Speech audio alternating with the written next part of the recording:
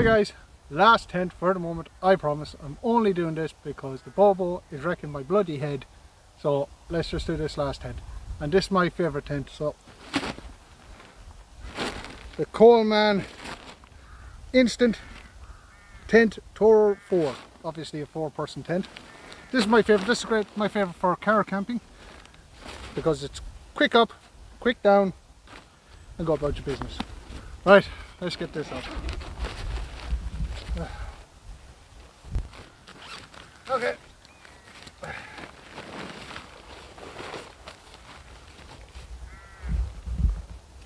That's it, basically.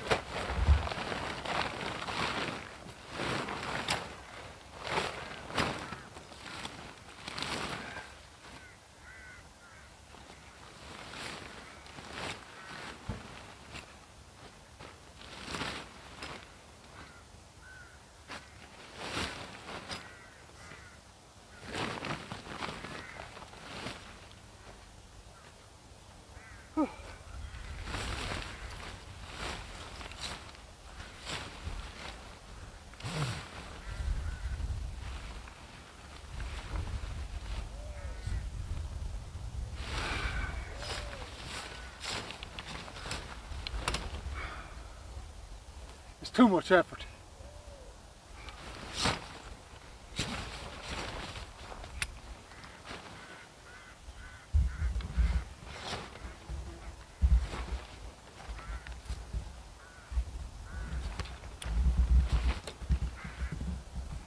Yeah.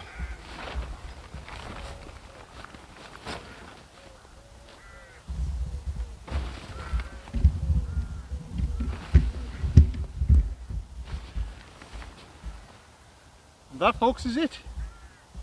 So there's our entrance. Come on, Bo. Okay, switch off. Okay, so here's our entrance. As you can see, we have our air vents up here, and these ones have little zips in them if you want extra air going through. This is our entrance. Come on, come on. Sod all that side. Over here we have a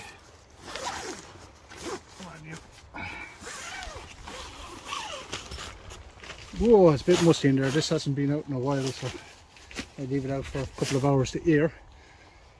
A nice little mesh screen there. Another vent up here, by the way, as you know. So let's go have a look inside.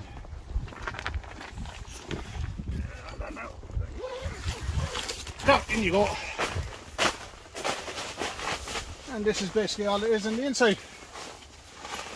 So, as you can see here, it's unusual here, this doesn't have a zip to open up here.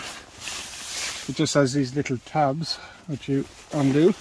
A nice little window. There's another one on this side here.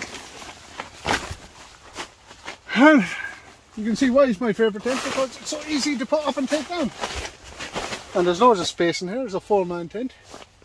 Obviously it isn't a blackout or anything like that, but it does the job. So that's it. So all there is to this tent. It's a bit mouldy and stuff, so I'm going to clean it, give it a good scrub down now in a couple of minutes, because it needs it. And yeah, that's it. Oh, one more thing I nearly forgot. If you look over in that corner, there's a little zip here.